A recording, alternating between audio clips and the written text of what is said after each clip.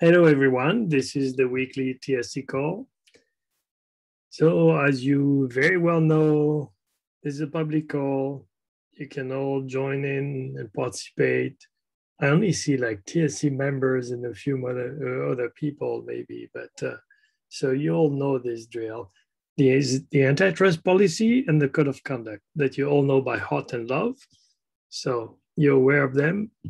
Let's move on. Announcements. Sure. I think you all know about the weekly developer newsletter as well. Maybe we can save Rai the spiel. Thank you. I did want to highlight the fact that the common repository structure description, which is like the textual version of it, has now been merged and is available from the TSC website. And so, you know, in case you forgot or missed that, we had agreed to a common repository structure, but it was tied to support using repo linter to enforce it. We agreed to forgo that requirement to use repo linter. And so we have now moved to this textual description of what the structure ought to be. And projects are free to use whatever tools they want, whether it's repo linter or something else. They can even do it manually if that's what detects. But, you know, so now this is what defined the repository structure, and anybody, you know, all projects should follow that definition, be compliant with this.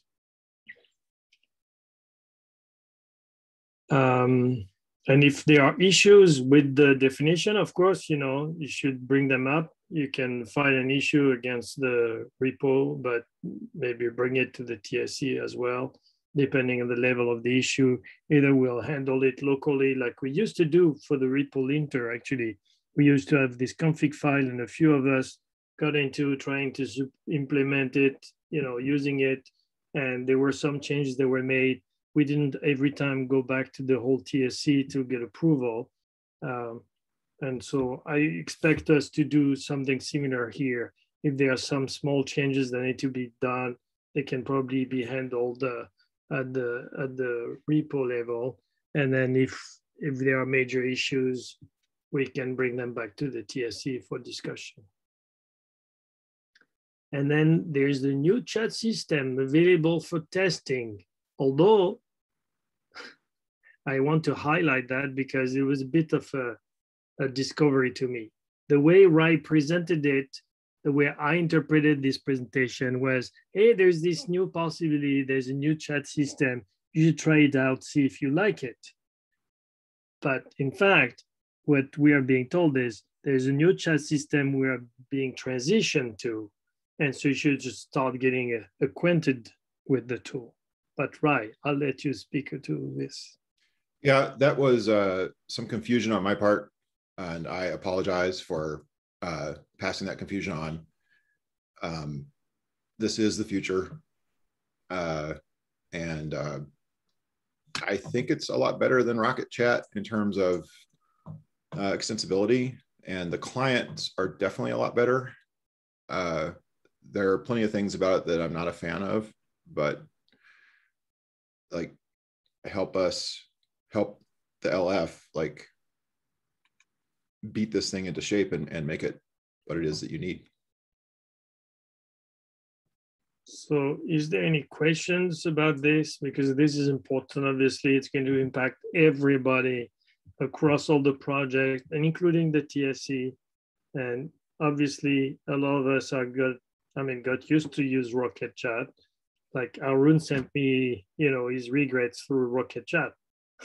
So it's going to, you know, so Rai, can you tell me more or tell us more about the transition? I mean, what's the expectation in terms of like timeline? Okay, so right now it's 100% manual. So channel creation and adding people as moderators for a channel, all that is manual. You know, I have to ask someone to go and do the thing. There is a feature in the Project Control Center, which is what we use on the back end, that will enable that. It would basically just turn it into a couple of clicks. And then once that's done, we'll be able to, begin the transition in earnest. Looking through Rocket Chat, it's definitely a power law distribution. There are a few channels that have a lot of participation, and there are about 100 channels that have essentially no participation.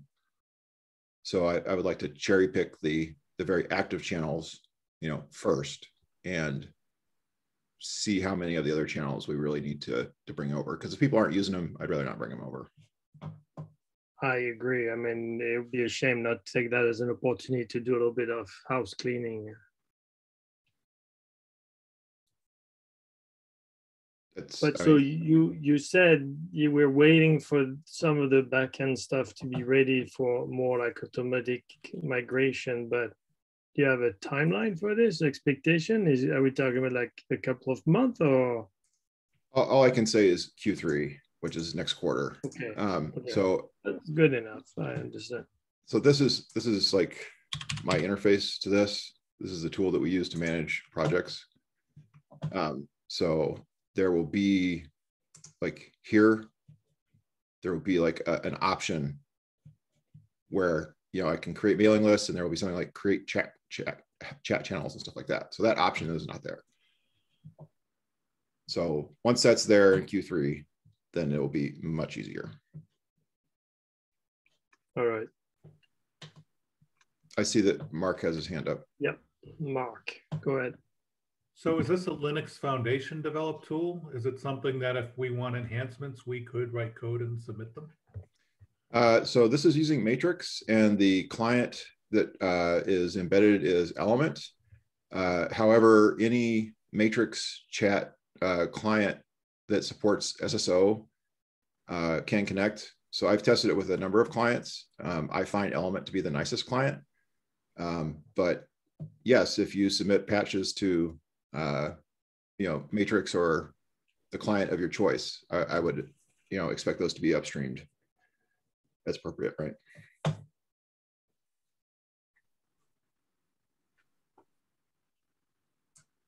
Anything else, anyone? All right, if not, let's move on. Is there any other announcements? Okay, not. So in terms of the quarterly reports, we have two reports that were still there. That were already there last week, but they had popped up fairly shortly before the call. So I want to give people more time to, react to those. As far as I know, there is no issues that were raised that deserves time to discuss here. If I'm missing any, please let me know.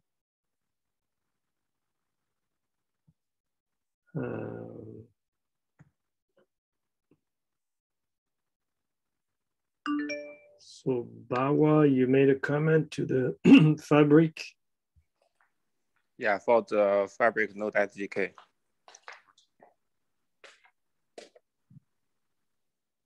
Okay, that's good to know. Thank you. And nothing got added to Sawtooth. So is there anything anybody wants to raise now? Otherwise, I think we're done with those two reports. There are no other reports. If you look at the calendar, it doesn't call for any report for this week. So I'm happy to say we're current with a calendar, and I have to, give credit to the projects to keep up with us and, do their due diligence and file all the reports in due time. So we're in pretty good shape. All right. Otherwise, the main agenda item, and only one I have really, is the incubation entry considerations. So there is a wiki page. It's linked from the agenda. And, several people have actually been hammering some description of what they should be.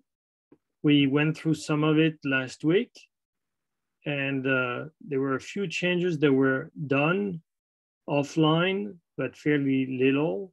And so I wanted to just continue this and see if we could get to a level of satisfaction where everybody can say, yep, that's fine, we can leave it at that. So, I mean, we are missing Tracy and Arun, who both contributed along with Dano the part of the text, but hopefully you can still make some progress. I can say that there were several items that Arun had proposed to this that were moved off. And he has, you may have seen because you were tagged, at least the TSC members, he has created a new issue now for like expanding the incubation exit criteria to eventually add things that we want to be part of the exit criteria, things that he brought up and people said, well, I don't think that should be a requirement for entry to incubation, but sounds like something we should have for exiting incubation. So some of the items that have been crossed out here pertain to this. I have to admit, I forgot where exactly we were. So if anybody remembers, I remember we did the code base and we had some discussion on the maintainers. I thought we were at the end. I'm sorry? I thought we were at the end. We went all the way to the end, you're saying? That's what I remember, but maybe my memory's wrong because I'm old. Well, I wanted to offer everybody to bring up any issue they had. Or are you happy? Because the default is, if nobody wants to add any more comments, then we would agree to whatever is in there now and say, okay, this is what it is. How do people feel about that? And Dano, since you have had quite a bit of your hands into this, if there are things you think are worth discussing here or that we ought to discuss before we can call it done, please let me know or let us know. I think we didn't get enough discussion time on overlap charter and documents. I think there's some things that kind of slipped in that I'm not sure we want there. Mostly in charter. I don't recall a specific section on a project's charter ever being in any of the prior considerations. I mean, that was kind of implicit in what they spoke about in there, but that seems kind of a bit new. And the bit about the TSC considering it, I don't know if that's a requirement or more something we should do to manage the expectations of projects coming in, that they're not going to necessarily get a vote the first day that they submit. So reading through some of the changes Room did since last week, and those are the two that stick out for the most part. But some of these are already implicit in the HIP document that it aligns with the charter. Maybe it's probably good to make that explicit rather than implicit. Yeah, so, I mean, if I understood correctly what you're talking about, when you talk about the charter, I mean, there is currently we have no concept of charter per se, right, for a project. We have a description of what the project is about, but I think maybe there's a problem there in the sense that, if we start referring to a charter when we never really had that defined. It sounds like a different meta discussion with the whole. Sounds like a different meta discussion we should have, because we also mentioned, what if a project veers from its charter? What if it evolves? And if none of the projects have had explicit charters, it's hard to veer from your charter. I mean, you could totally veer from your initial proposal, but the proposal sometimes is to build this project and get it working. And then, of course, the charter is going to evolve at that point because you have it working. you either go into maintenance mode, which is boring, or you add new features, which may or may not be in the charter. You know, the sad truth is when projects aren't getting code commits every week, some people tend to think that it's a stagnating project. So it's a dilemma. It's like, you know, there's a mature product doesn't necessarily have code changes every day. They're fixing bugs as they come in, rather than, you know, presuming that nobody's using it. So it's a tricky thing there.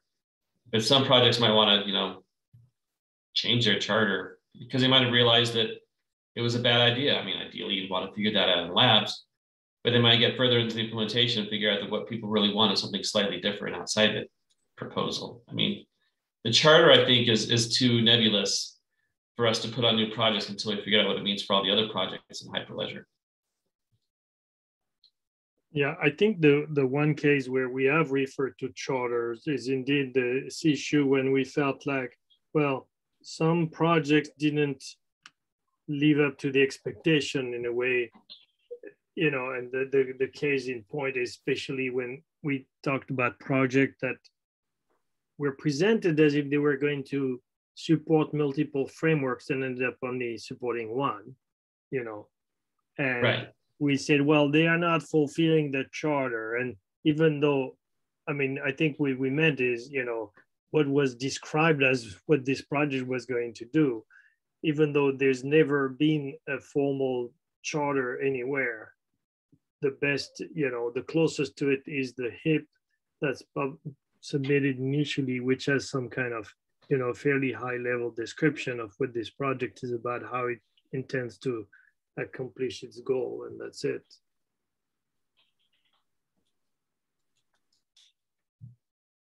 We do have a charter for Hyperledger itself, but we have never had charters for the projects.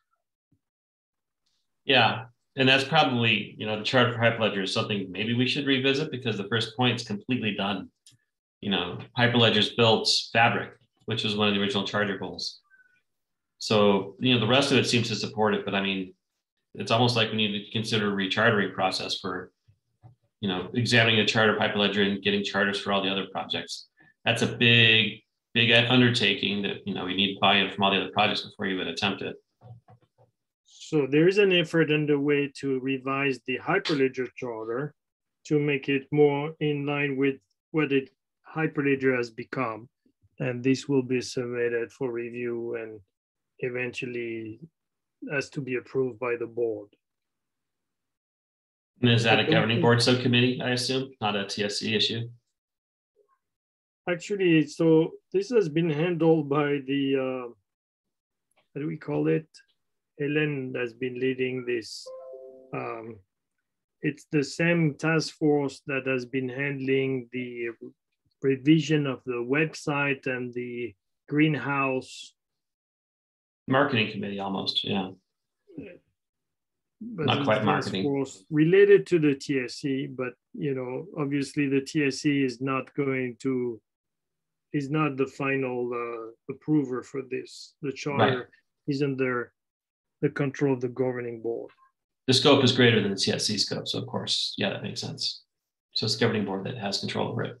Yeah. Yes. So, but so you know, then the second part of your statement was about, you know, creating a charter for each project. I mean, I would have to ask, what are we solving if we were to do this, you know? So, what we would solve is we give the projects a clear scope. And it's probably going to be a really simple thing of going back to the proposal and taking the about and just rephrasing it. Because, you know, because we had that discussion of not dechartering, of limiting projects who aren't meeting up to their charter. They don't have a charter, that's an ineffective thing that we can't hold, there's nothing to hold them against if we're going to do that. So right now I don't consider that to be something that the TSC could do since nobody has charters. So. Yeah, so I just grabbed, this is just the top one. And I went through a bunch of these just now, and a lot of them have a, you know, the context, the motivation, the scope, right?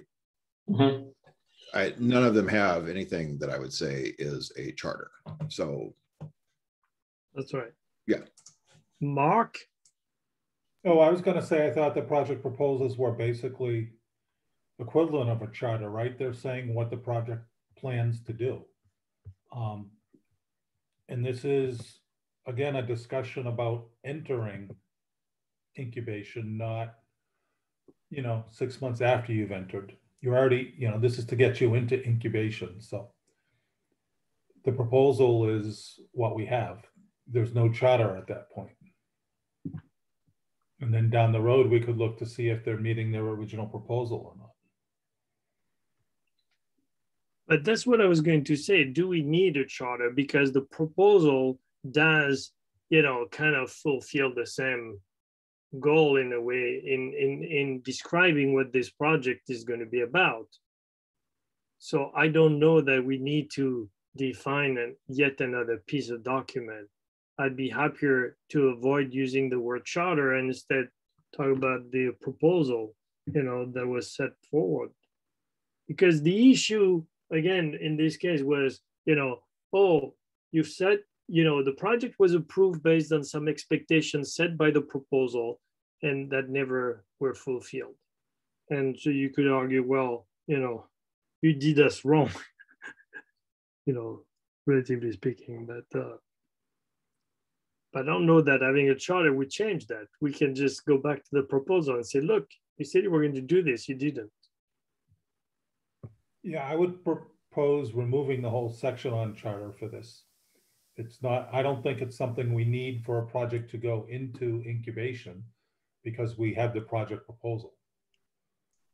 So Dano had his hand up and then Troy had his hand up. Yeah. And that's about where I was getting to, the discussion for charter implied, do we have all the projects have a charter? And since we don't want that, it's unfair to make new projects have a charter to hold them to a different standard. So that I would support the proposal as well to remove the charter section. So I think the first bullet is important though, right? I mean, it's kind of obvious, but it's basically saying, if the proposed project doesn't fit within Hyperledger charter, well, we're going to say no. That's pretty clear. So it's maybe obvious, but maybe it's worth bringing up. Yeah, that first point's worth making explicit. Haven't we already violated that? I think we've brought in applications which we weren't going to originally, right? That's a good point. But as you said, yes. But it shouldn't be, should it? Troy has his hand up, and I'll point out that Bobby has posted a document. Yeah, but so we had Troy chat first, right? Yeah, I was just going to agree that from the discussion I'm hearing, it's probably best to remove this section for now. And Bobby has linked to a document in the chat channel.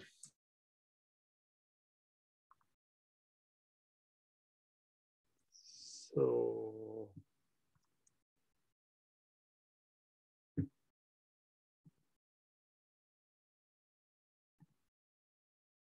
okay, the new chat channel. I'm going through every chat I have around, trying to look for. Yes, thank you, Bobby.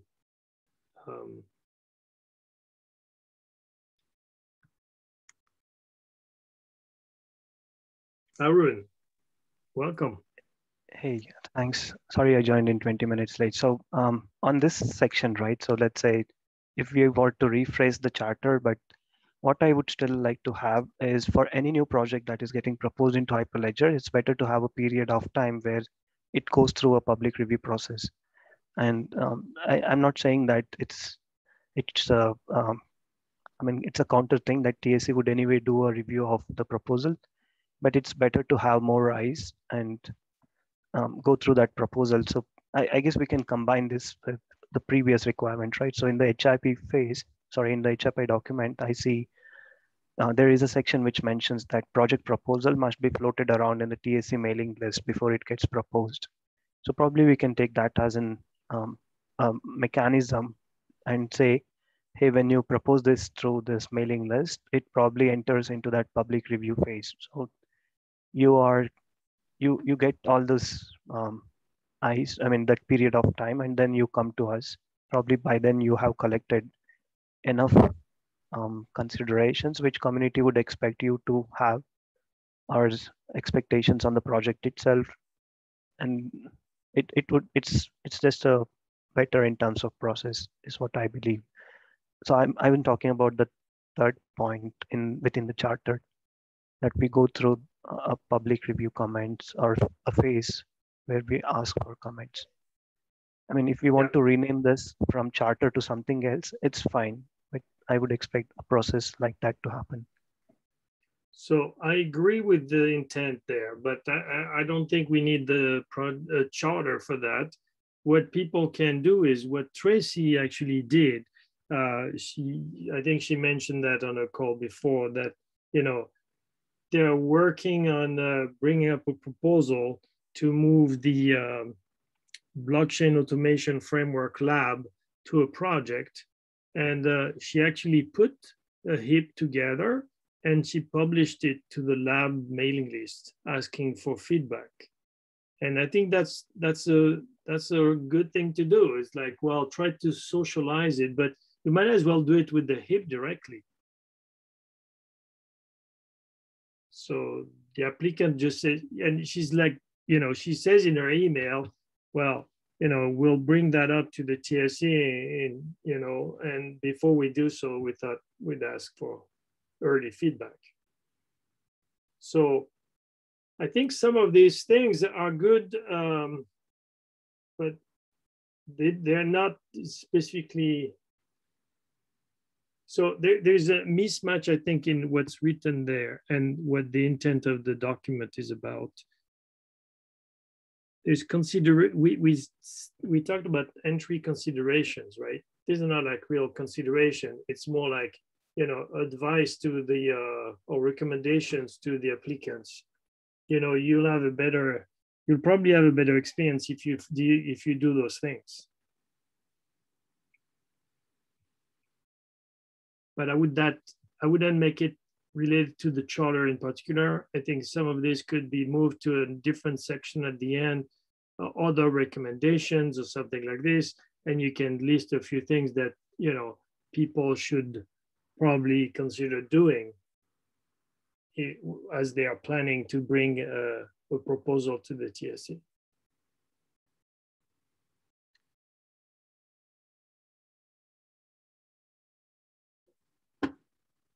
Would that work for you, Arun?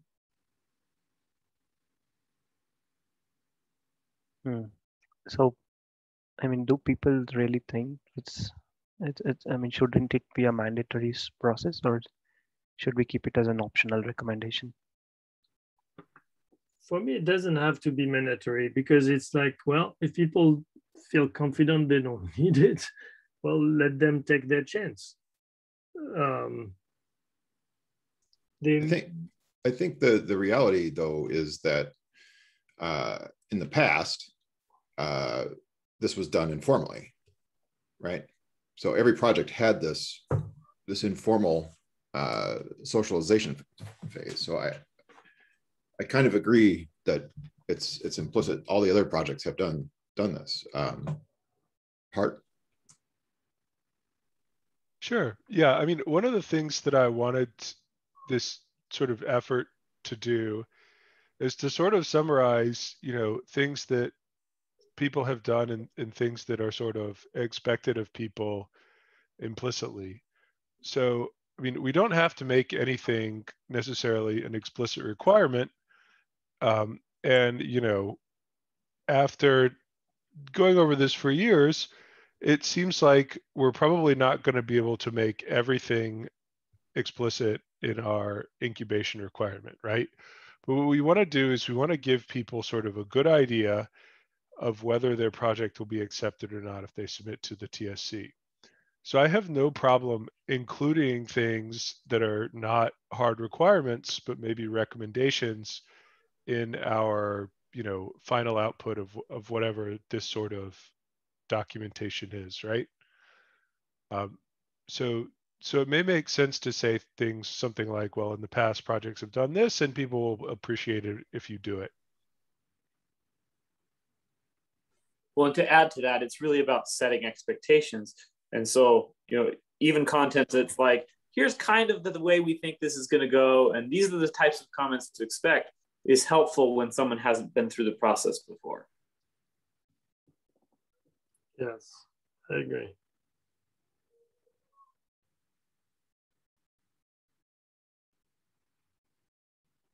Okay, but so what I heard pretty loud and clear is that the charter section as it stands right now should go away. And then seems like there's agreement that some of the recommendations there could be saved in some other section. I want to go back to the first point because I think Mark kind of raised an interesting point, and I'm still not sure what to do about it. On the one end, logically speaking, we should enforce that new project proposal fits in the charter. At the same time, historically, we just haven't. So are we precluding people from bringing something that maybe will make us revisit our charter by saying you must, your proposal must comply within or fall within the Hyperledger charter? In which case, we're better off not having that bullet, just leave it out on purpose, not accidentally.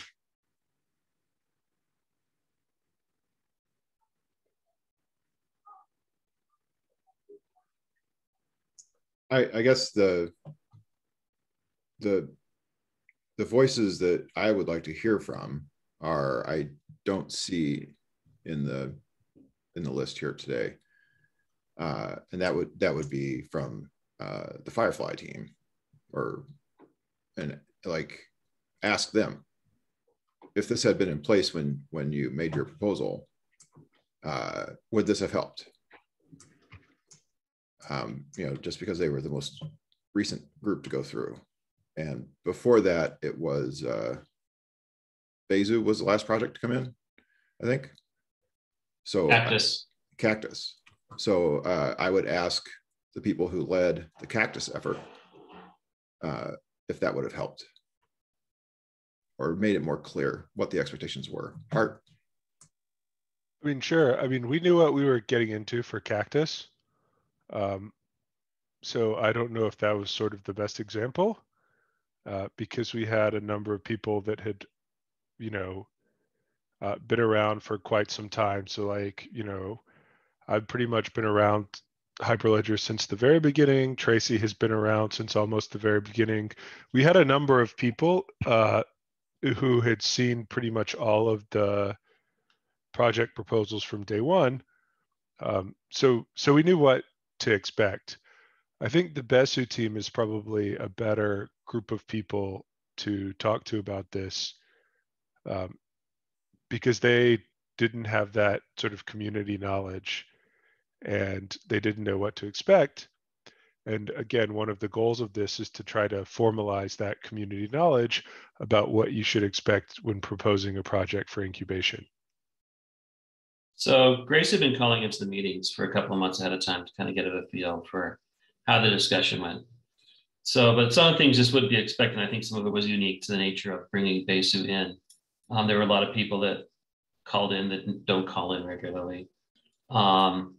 And yeah, so I think it is pretty unique to each new one coming in, because bringing in another DLT was a big deal, bringing in a sixth one. So that was, of course, that gets extra scrutiny, as we've made clear will happen on this entry considerations before. So that would line up with our experience there, that, if we bring in another DLT, I don't know anyone that's looking to come in, but it would be particularly hard for them to come in right now.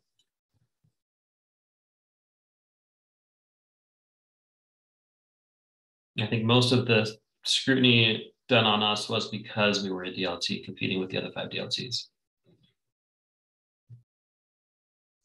What if there was a role, formal or informal, for members of the TSC to work with projects that wanted to come in and say, not to necessarily smooth things over, but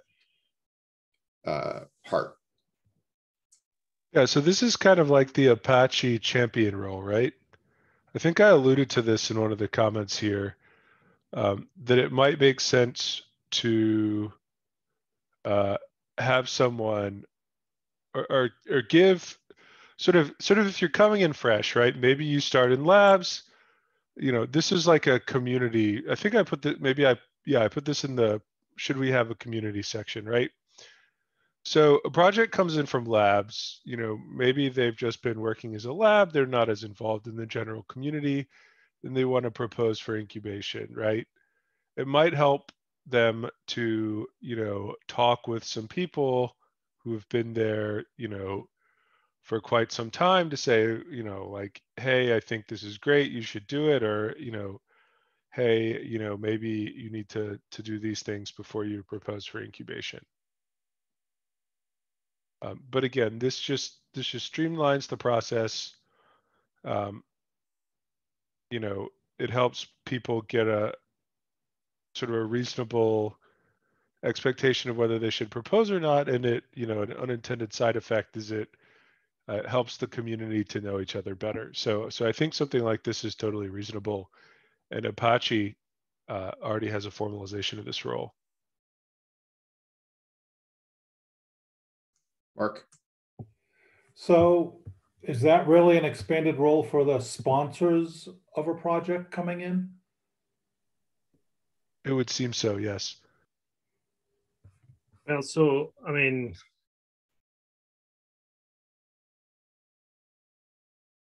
Rai was talking about TSC members, and sponsors are not limited to TSC members. I don't know, and I don't know that we want to mandate that proposals need to have support of a TSC member to get started. Yeah, that wasn't what I meant. And now that I see Hart's comment, that is more along the lines of what I had in mind of not necessarily a sponsor, but a pathfinder. Yeah.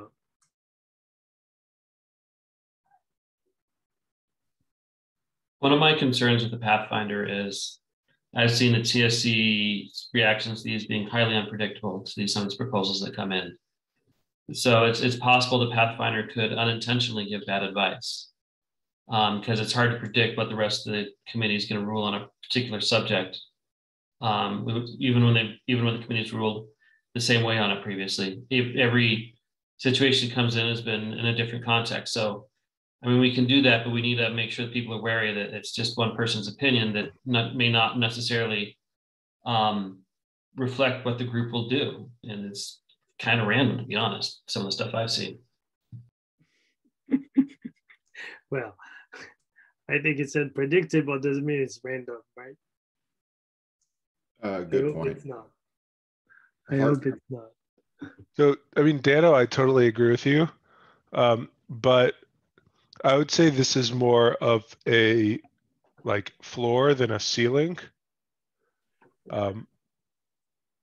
It's not a, you're totally good to go. It's more like, well, here are the obvious flaws in your current proposal, right? But I think Firefly had that because they were in talks with people ahead of time, and that didn't go the way they expected it. That's true. But so I think this falls in the category of things we could recommend, right? We could say, well, you might consider trying to get somebody who can help you, review your proposal and make sure, it looks good enough. And then point out that, even though you can't, their opinion alone cannot, is not a representation of how the TSC will eventually go. I think in the past, Brian has helped projects, most projects that have been brought up by Brian, or he had some involvement in getting them on board. In the case of Firefly, he contacted me and said, hey, there's these people who are interested in bringing a project, maybe you should talk to them. I had a call beforehand with them and tried to explain the process to them and that kind of stuff. They said it was helpful. And I was careful not to set the expectation as to the outcome because I really didn't know. I thought the project was interesting, but I was very careful along to say, look, at the end of the day, there's a vote, and I can't tell you what it's going to be. But so I think it could be useful in this document.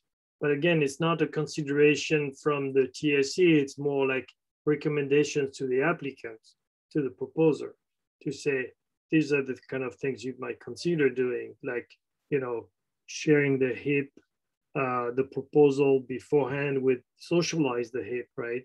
Get early feedback. And as part of this, enroll the help of somebody like a TSC member or somebody who's knowledgeable about the community who can help you, maybe get a better, find your way more easily.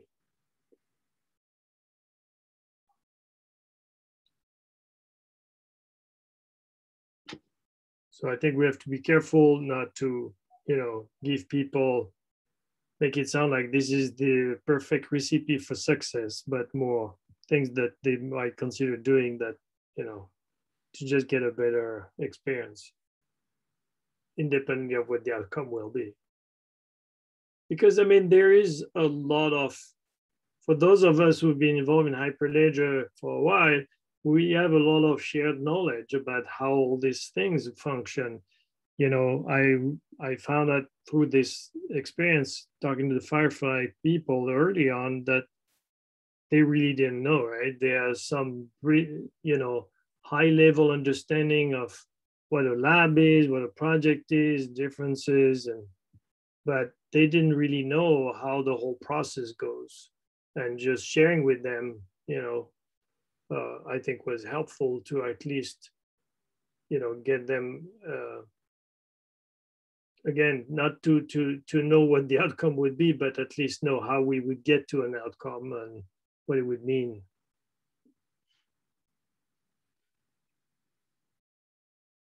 So I think we need to edit the document to make that section, move things around a bit, try to reword things so that it's more like, it's clear what is considerations for the proposer and considerations for the TSC in reviewing the proposal.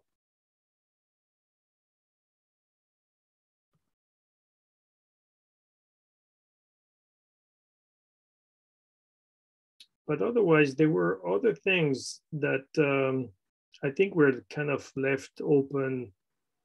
Isn't there comments from Hart that were not answered? We just touched on the community. I'm not sure what the outcome is. Do we want to say more than,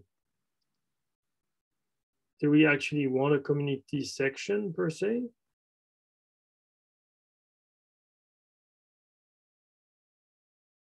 Based on the discussion we just had, Hart, go ahead. Yeah, I mean, I don't know whether we want to have a community section, but we want to sort of, we want to somewhere encourage like socialization and basically say that, look, the more your people are involved in Hyperledger, the higher your chance of acceptance is going to be, right? So maybe what should be part of the consideration by the TSC is what has been done to socialize it.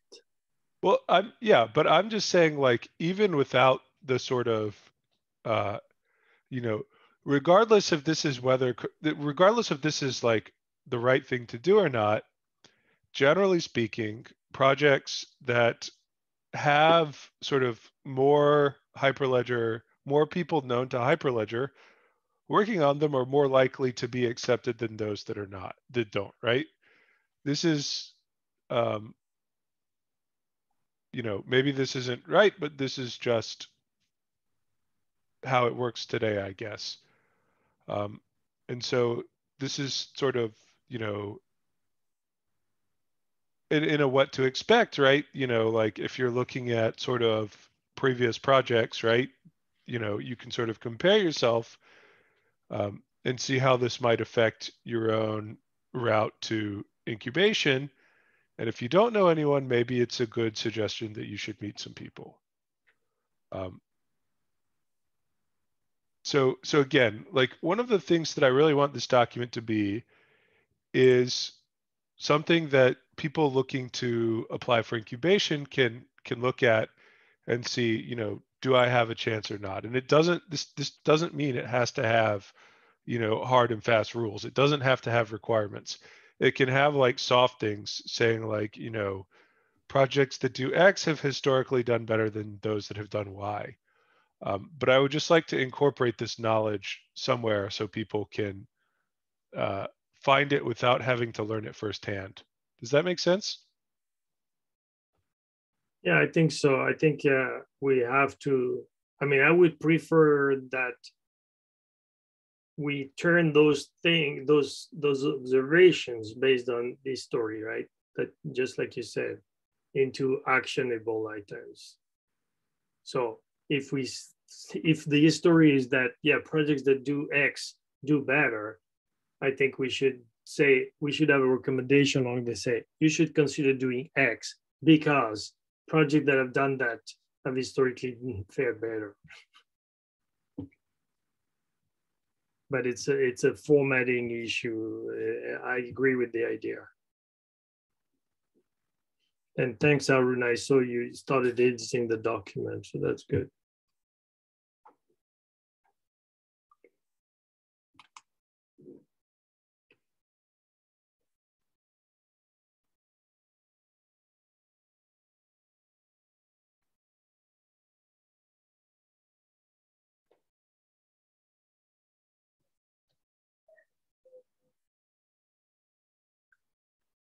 So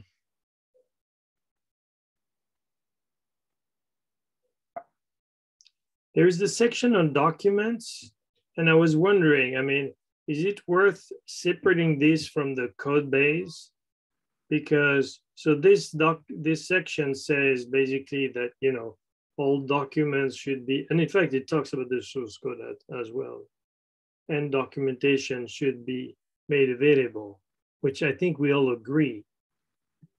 I'm just not sure there is much value in separating the code and the documentation from that point of view. Arun, can you tell us maybe why you thought of touching it in a different section? Sure. So when we talk about code, the other aspects do come into picture, such as the license part, the DCO part, and whatnot, the commit history part. And documents may be lying in elsewhere. They could be in different formats, lying so at different places. Otherwise, it's fine. We can, I mean, if that is not a concern, we can group them together.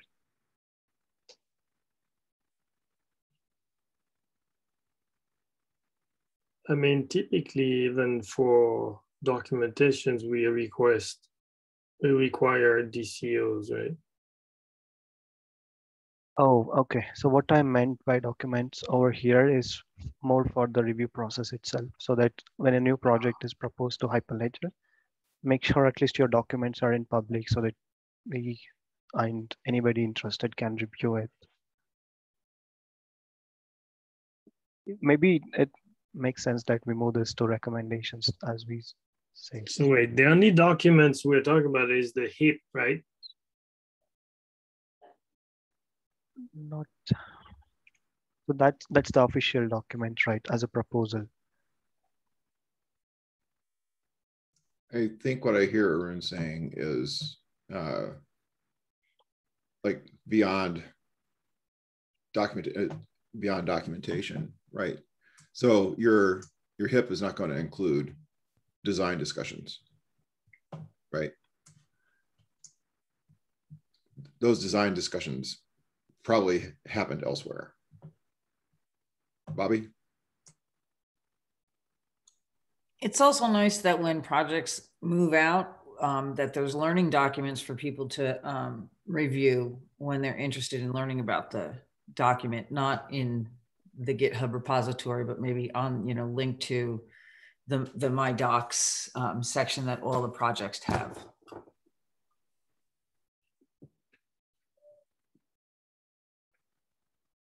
Okay. I mean, at the same time, I'm a bit worried we're reaching too far if we say, hey, any discussions, any design documentation or discussion you might have had in the past should be brought to light to be able to bring this. I mean, that could be a way do you draw the line? I mean, if you think of like, I'll take the example of Fabric. It started in IBM research. They did a whole bunch of discussion and internal design discussions that I guess we never published. I wouldn't even have access to this myself. And, at some point we said, okay, we're going to open source this, and we put it out there. And then eventually we contributed this to Hyperledger, and there were documentation that came along, but not everything that had ever been done before. So I don't know, how do we specify, this in such a way that it doesn't become unmanageable for the proposer? I edited the document. I removed make existing part of it, and I just left behind make relevant documentation and design discussions available in public.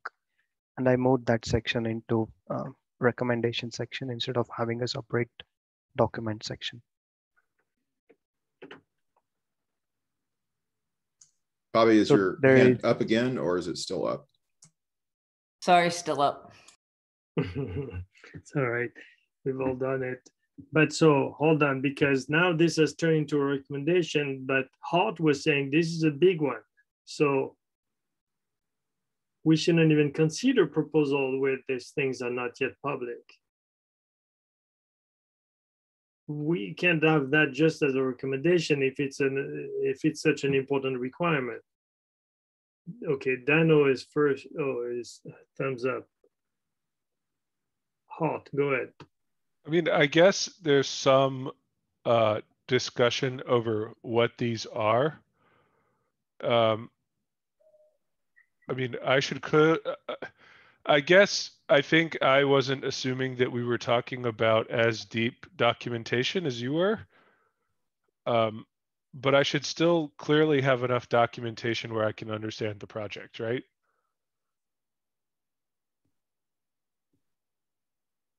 Yes. But that's not. So I don't know like where we want to draw the line on documentation or what's required, but we can say something. Well, Okay. and my take on this is we just want to say something like, we understand what it is that you're contributing. It really feels like an incubation task to me to get to where we have, how to become a contributor documentation and, how to get involved in the various components. When a project gets out of labs, it often doesn't have all of those things yet because it's only been built by kind of the core group that we're trying to figure out the idea. Yeah. So for me, the bare minimum is I at least want to see the code run. Design documents are great, not required. But if they're not even going to share the code publicly, I don't even want to vote on it. It might be a little extreme on that opinion, but that's how I feel about it. No, but I think I agree with that too. And we have that above in the code base section, right? Where it says the code has to be available.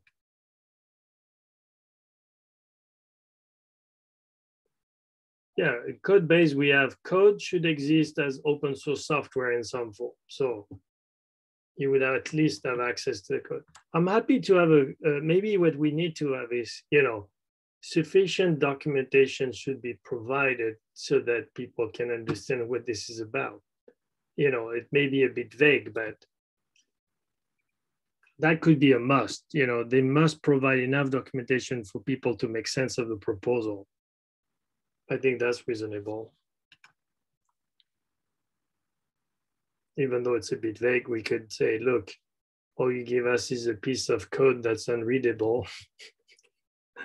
You could imagine they could have. And then what is this about? I don't know. At the same time, the HIP already has some, section that intend to capture, at least at a high level, that part, right? What this project is about, what is the solution, meaning, what's the high level design of the approach. Arun, go ahead. Right. So just connecting this back with the recent proposal from Firefly, there were documents spread around across multiple locations. It was not just the HIP document, but there were also few documents floated around on Google Docs, some of them on through PowerPoint slides. And there were references from HIP to those other places. And I remember in one of the call, we even called out asking them to open it up so that everybody can have access to it.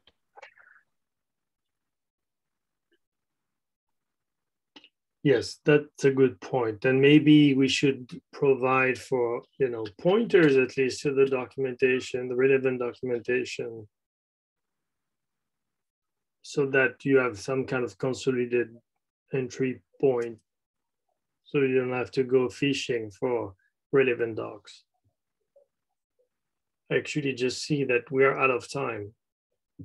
That hour somehow went by quickly, but so I guess we're not done yet. But this document, I really encourage people to try to do a bit more offline. It's okay if we keep doing it that way, but we probably would be a bit more effective if we did a bit more work between the calls. Speaking of which, I won't be able to attend the call next week. Tracy will be chairing the call. So with that said, I'll close the call on this. Thank you all for joining, and talk to you, well, personally in 2 weeks, but for the rest of you, next week.